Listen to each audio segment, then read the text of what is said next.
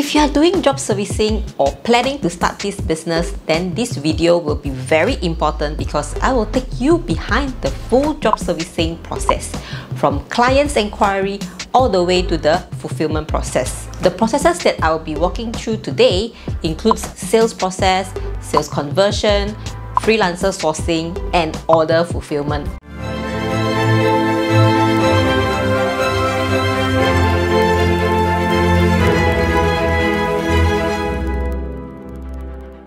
Hi guys, welcome back to my channel. My name is May, and on this channel I aim to help online entrepreneurs grow their online business and create a massive online income.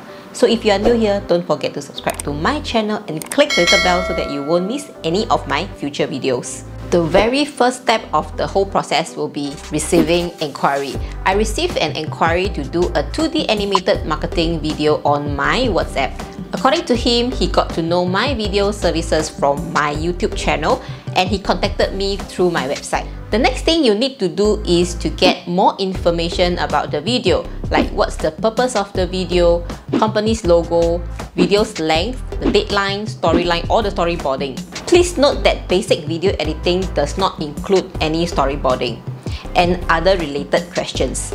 This client needs the video in 1 month's time, so I need to make sure the freelancer is able to complete the job way before that so that we have ample time for any revision.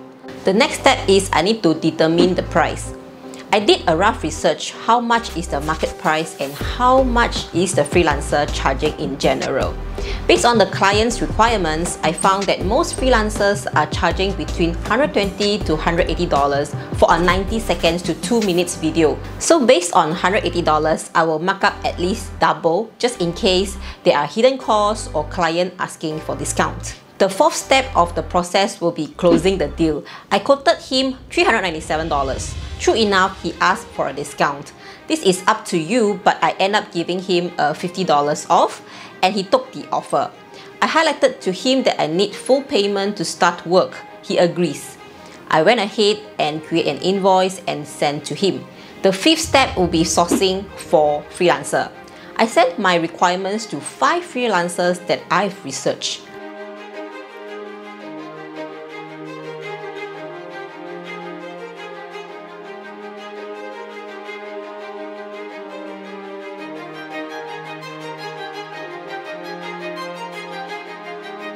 Click contact and request for a custom quote.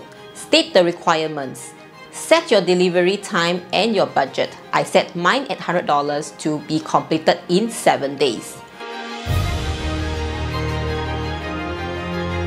All 5 of them responded. Some were slower, some were really prompt in their replies.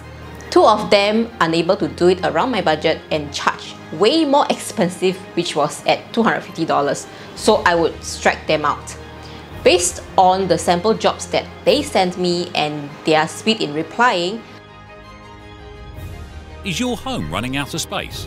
Box 8 brings you cloud storage for your stuff. Just follow these simple steps and you'll be decluttered in no time.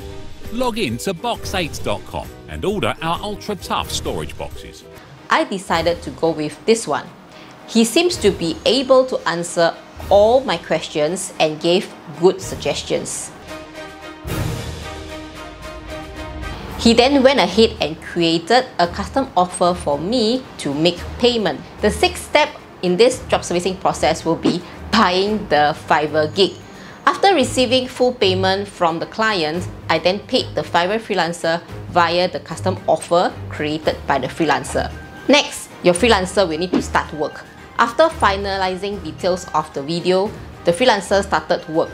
The order was delivered on the 8th day instead of the 7th day as promised, but it was alright for me because I have ample time to play around with.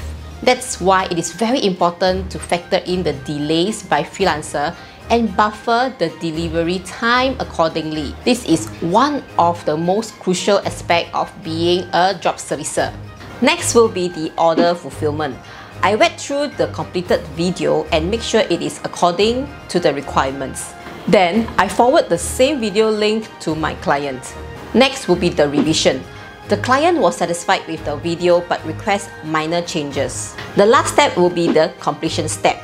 After several revisions, the client was happy with the final revision. So I prompt for a review, and that's the end of the whole job servicing process. This job servicing process may differ from service to service, but basically this is the general outline. I hope this full job servicing walkthrough is helpful to you. Do check out more job servicing tutorials over here, and I will see you in my next one. Bye bye!